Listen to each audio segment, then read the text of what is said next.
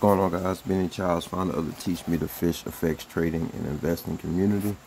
Back with another analysis update. Well, actually, the first update for this week. First thing, I want to send out prayers and positive thoughts to those who were affected by Hurricane Debbie. I am here in Florida. It just missed us where I'm at, and we're grateful. We're grateful. I'm very thankful. But nonetheless, let's go ahead and hop into this. All right, so really quickly, you guys can see here where we're here on the futures ticker symbol ES1, the S&P 500 futures, and you guys can see where two of our weekly draws on liquidity were hit right out of the gate. So that is a plus. And then I have some more areas to where the market could come down to for the week. All right. Still open here at $5,028.25 this one. Okay. I'm expecting ES1 to be a bearish expanding candle for the week, so we'll see how that plays out. Now, Monday's candle did close below Friday's low, so I'm expecting today's candle, which is Tuesday, August 6th, to expand to the downside. Now, we do have a little bit going on here. We have our current daily dealing range starting at $5,600.75, and it's currently ending at $5,120 flat. So we'll see if this is actually the defined dealing range.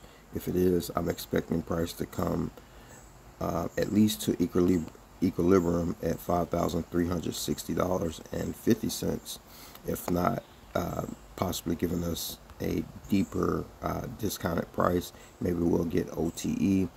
We do have a daily volume imbalance sitting here, as well as one here. So I don't know if this is not the defined dealing range on the daily, price may come into this volume imbalance here that we have right here between Friday and Monday's candle, and then push lower. So it may just come up to equilibrium and push lower to my target here on the downside.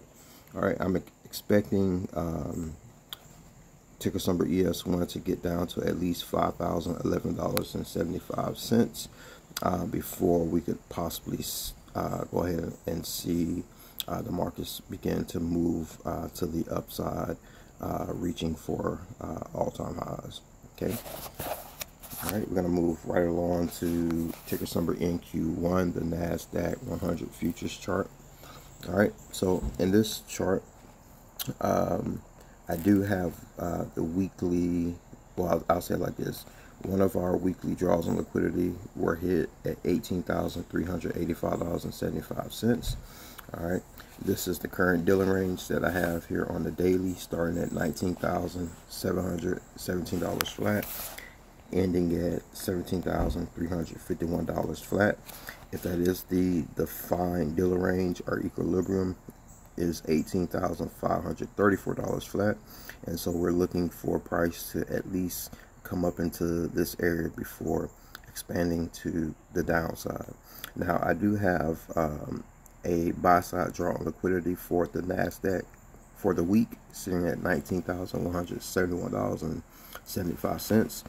So I am expecting for this to come up, tap that, and then head down lower towards the equilibrium of $16,406.50 before we could possibly see this begin to head up and reaching towards all-time highs. Now, it could give us a deeper retracement, but again, I always expect for price to at least get to equilibrium, all right, before heading up, because many times it could tap equilibrium give us that small discount, and then head up.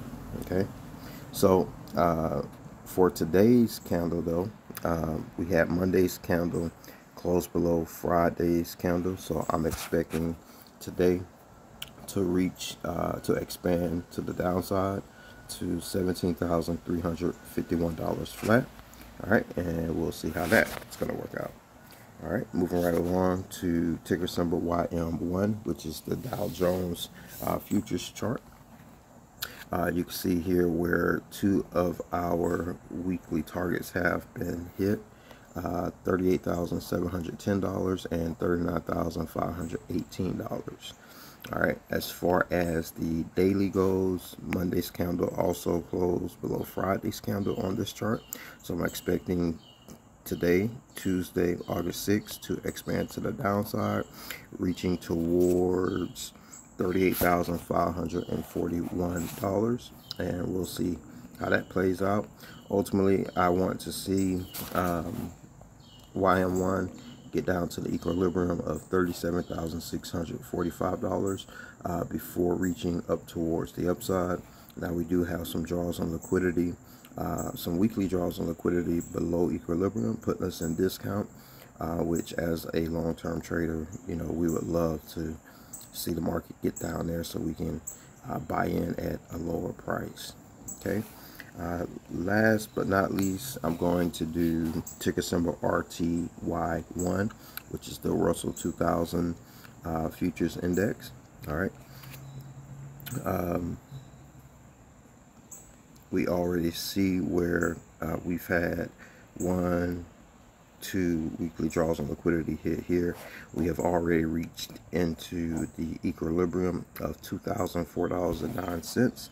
All right, and we kind of got a positive response from that, along with some daily volume imbalances that were litigated, and then the price began to push up. So we'll keep watching this. However, Monday's candle did close below Friday's candle, so I am expecting today's candle to expand to the downside, reaching towards $1,992.80. Okay. All right, guys, so that is going to be it for the daily analysis update for these futures ticker symbols. You guys let me know your thoughts, what you think, what are you looking at. And as always, guys, remember, long-term investors, you know, we love to see bearish days because that just allows us to get in at more of a discount. So make sure you're dollar cost averaging on your bearish days as well as your bearish weeks, or even your months, however you want to do it. Dollar cost average on the bearishness of the market. All right, we're not trying to necessarily time lows as long-term investors, but we're wanting to get in at discount. Okay, we want to get in at discount. My day traders, option traders, short-term investors, or just traders, period. You just want to be on the right side of the market flow during the time that you trade. So look for your A+ setups. Only take your A+ setups for your trades. We can make money both ways, going up, going down, even in flat markets. If you know exactly what you're doing, you can yield out a profit. So, all right, guys, that is going to be it for me today. As always, I pray great health and wealth to you, as well as safe trading and investing. All right, guys, until next time, you guys be good. Talk to you later. Bye.